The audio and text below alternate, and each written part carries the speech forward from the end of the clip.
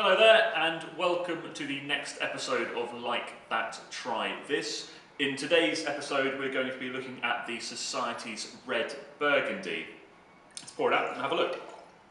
As you'd expect from Pinot Noir, it has a fantastic bright red currant character in the glass, really nice and pale, just as you would expect. On the nose there's plenty of cherry kernel and red currant and a little bit of strawberry as well. It's really fresh and inviting.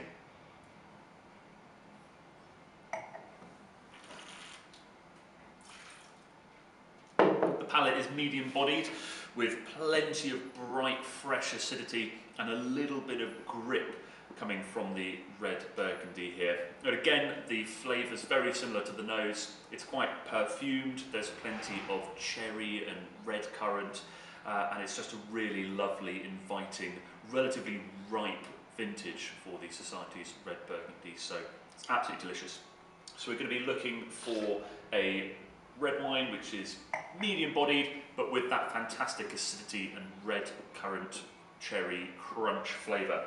And we're going to be going from Burgundy to Spain. We're going to be trying out the Mencía grape variety, which is very, very popular in the area of Galicia, more specifically Ribera Sacra.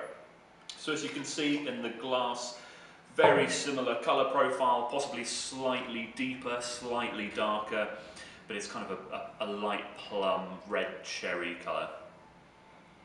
On the nose, very similar, so you've got that cherry, you've got the cherry kernel, and it's almost a sappy, almost between a Pinot Noir and a Beaujolais in style.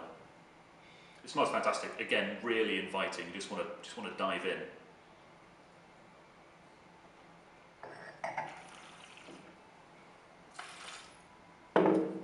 Slightly fuller bodied than the Society's Red Burgundy, a little bit more weight and possibly a touch more tannin as well, but most importantly the tannin is super ripe.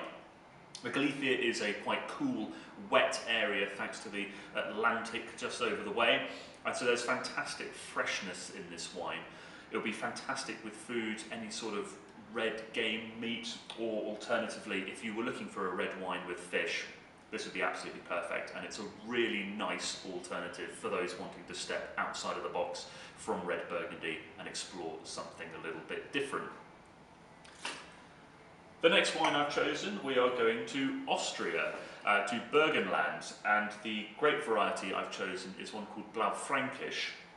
This is the Pitnauer from 2016.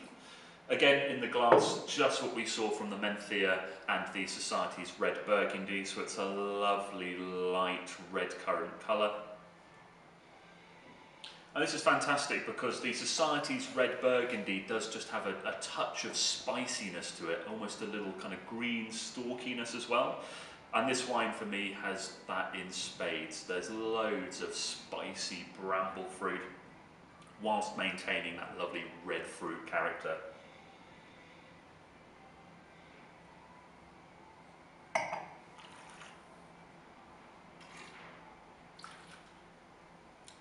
And that carries onto the palate as well. Those tannins are so delicious. They really kind of a little fuzzy note on the bottom of your mouth. But the fruit is so delicious and ripe, as well as that fantastic spiciness you get from the Blaufränkisch grape. It's probably a little bit more savoury than the Red Burgundy as well. And again, this could probably kind of match along slightly richer meats, maybe some red meats as well. But again, it's a really lovely alternative to the Society's Red Burgundy, and I really encourage you to give it a whirl in our current Like That Try This offer. Cheers, thank you.